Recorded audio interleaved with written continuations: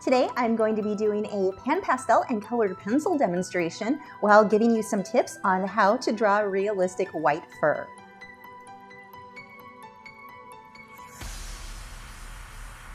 Before we get into this demonstration, if you are members over on Patreon, make sure to head over where you've got the real-time version of this demonstration available for you to follow along with now. If you are unfamiliar with Patreon, for as little as $4 a month, you get access to every single one of my longer lessons. I've got over 200 for you to watch now in multiple mediums. If you're not sure if Patreon is going to be a fit for you, head over to my website where I've got a video library. You can check out what's available and watch a free colored pencil demonstration.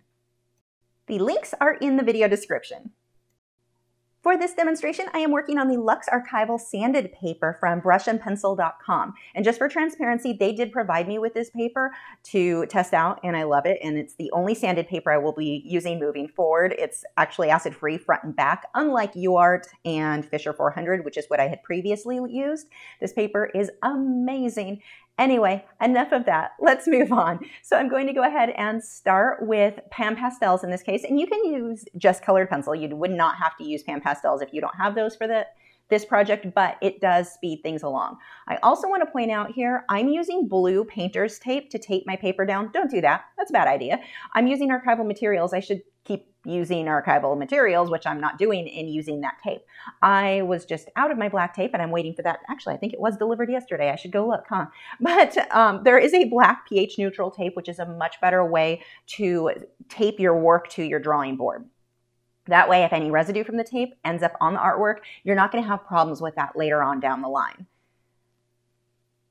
So this is definitely a do as I say, not as I do thing. So I'm just blending a soft background here. And one of the things that I liked so much about this reference photo, and I got this one over at Pixabay, one of the things that was so great is that the cat colors and the background are pretty much the same. So we're not really separating the cat from super high contrast from that background or a big difference in color. This is a difference of texture for the most part. So I think that's kind of an interesting thing to notice as we work our way forward. Now what I'm going to do is just block in loosely a base layer here. Now you may think, okay, white cat, use white. The thing is, if I were to just start with white, I can't go lighter from there. You're really not using that much white when you draw white fur. I'm going to get all of my darker values in here first, but notice how many of these colors, they reflect what is in the background. So let's say my background had more violets or magentas. I would use those colors as my base instead of the blues that I'm using here. Whenever I'm drawing white animals, I'm going to pull whatever those background colors are into my base. So it's not like every single time I'm going to use blue and tans and browns. It really depends on what that background is. And look how dark I need to go here so that the white, when I come back through with that later, will really show up. And I can be pretty messy. It's not a big deal if I am not even in the right place. If I go too dark in one area or too light, it's not a huge deal. I just need to block in some of these darks. And these are soft tools that I'm using, SOFFT tools for applying the Pan Pastels.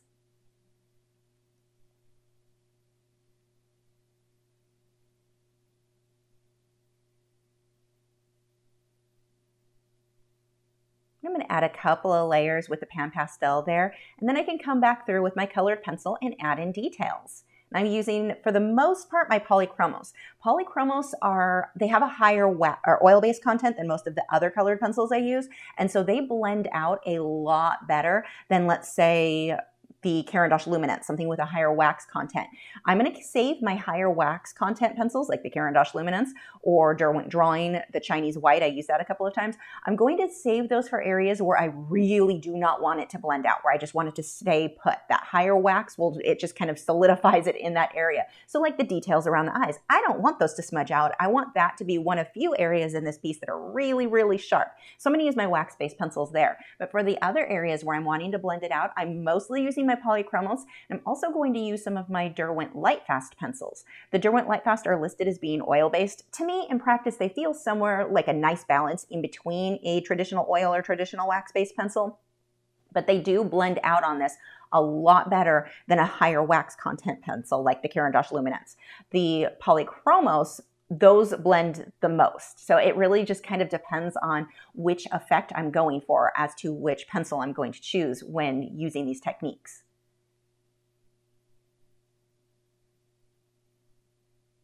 So coming through now and adding some of the whites, you can see why it was so important for me to get the darker undertones dark enough so that these white areas would stand out.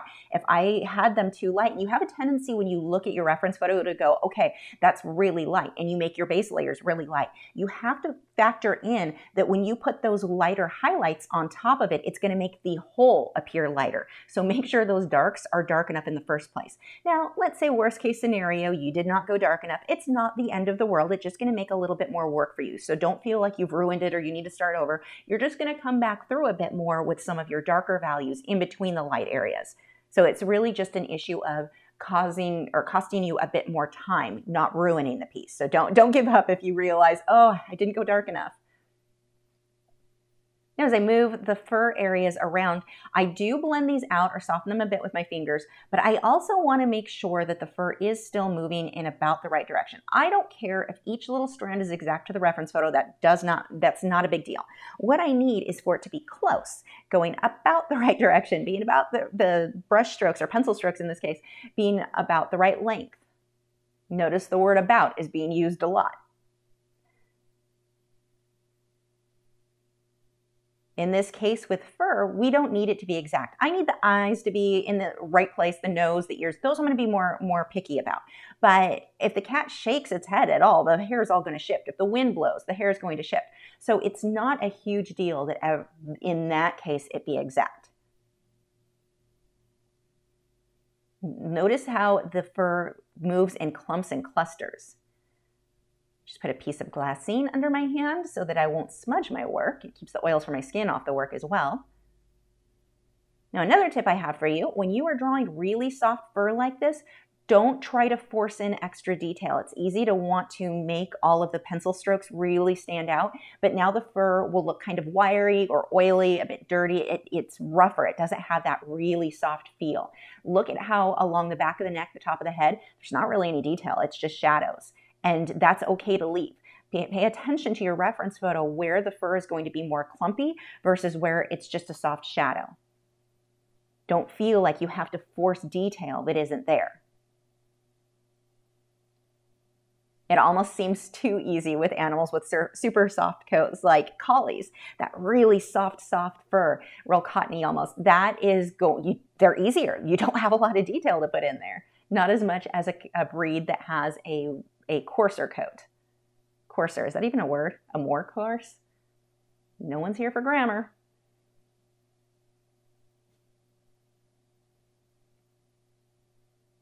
Notice how many times I switch directions on these pencil marks. Constantly. And I'm coming back through with some darker colors. I use a lot of magenta and put mortem, that's a polychromos color. Those are colors that I use in almost every portrait, whether it be people or pets. And even on people portraits, no matter the skin tone of the person, I'm going to use those colors a lot.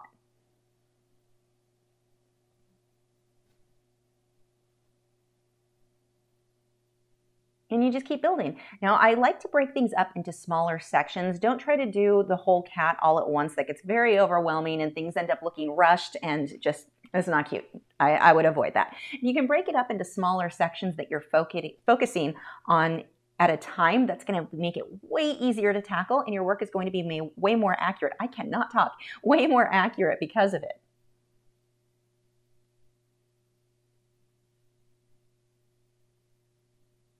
Now you can use OMS, odorless mineral spirits, on top if you wanted to blend or make an area super sharp.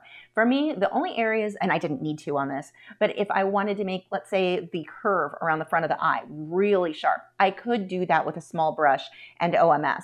I didn't find I needed it. I found the wax-based pencils really were enough, but you can use odorless mineral spirits on sanded paper. And this paper especially handles it really well. You have to be careful though, in this case, if you were to use it over the Pan Pastels, if that Pan Pastel is really chalky, you haven't sealed it down a lot. I use a product called Spectrafix. I had a video recently talking about how to avoid getting little droplets. I'll have a card pop up if you want to check that out. But I would seal it down with the Spectrafix first, and then blend your OM, or put your colored pencil down and blend with the OMS if you're going to use it. If you did not put the Spectrafix down and you use the OMS, you get this weird paste. You don't ruin anything. You can fix it, but you're going to have to fix it. I mean, it's not something you can leave. So it is something you want to be aware of if you are using OMS. Seal the Pan Pastels down a bit, at least a couple of squirts or layers with the Spectrafix first.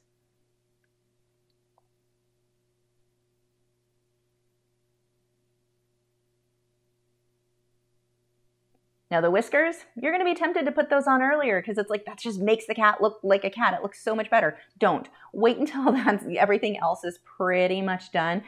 It's when I used to teach people or teach classes in person, that was always one of the things. Everyone wants to do the foreground stuff first. That needs to be last because you need to get all the fur done behind it first. You don't want to have to be trying to add the fur in between all of those little whiskers. So save that till the end. I'm coming back through and defining some of the darker bits a bit more.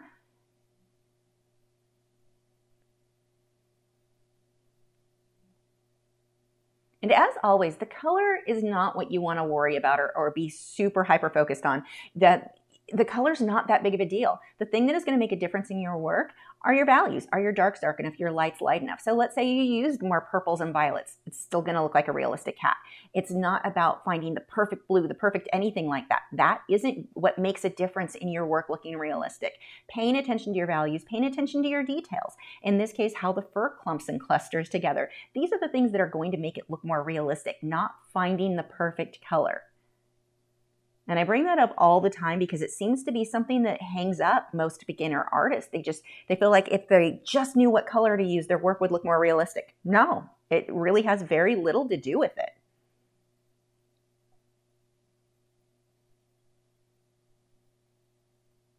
Just soften some of this out here. And there we go. There is our finished drawing. Hope these tips helped you. If you have any tips for drawing white fur, please let us know in the comments. I don't think I've introduced you guys to my husband's Indian ringneck. This is Sushi. He's been with us for a few months. He has destroyed the paper on the top of his cage. He shreds that daily. That has to be changed out every day, and he shreds it every day. Seriously, Sushi, what have you done? That was just like organized and cleaned just an hour ago. It was all perfect. Look what you did. Yes, you did this. This is your mess. Sushi has not yet started talking. He's still a baby. We don't actually know for certain that it's a male. We have not done a DNA test yet. We also could just wait until he's about 15 to 18 months old to see if the ring develops around his neck. Stop eating my phone. That is not for biting. Sushi is a pretty noisy guy. I should probably get some video of him sounding like a crazy monkey because that's what he sounds like in the other room. He actually sets off the glass break sensors on our alarm system. Really loud. There, have a crackberry. He's super addicted to these. The majority of his diet are fresh fruits and vegetables and this kind of, I call it chicken mash. It's not actually chicken, but it's for our shoulder chickens. That's what the majority of his diet is, but he gets the nutriberries, or crackberries as we call them, as a sort of treat. He's quite obsessed. And if he drops them or if he decides he wants one, he'll just scream and sound like a crazy monkey, setting off glass break sensors in the other room. He's pretty funny. My husband is quite in love with him. Have you subscribed yet? If not, I have a handy button right there. It's round, has an orange arrow going towards it. If you click on that, that'll help you to keep up to date with all of my new art videos and pet updates every single week. You may also want to click on the bell notification icon guy and change the settings there because YouTube really doesn't notify people anymore when new videos go up.